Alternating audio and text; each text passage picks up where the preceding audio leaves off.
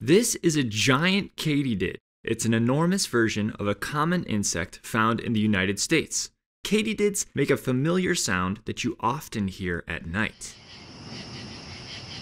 But I think it's more interesting to find out how they hear sounds. Katydids don't have ears on their heads like us. Instead, they're located in a very unusual position. While facing this katydid, locate one of its front legs.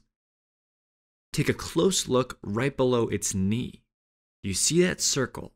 That's an extremely tiny eardrum.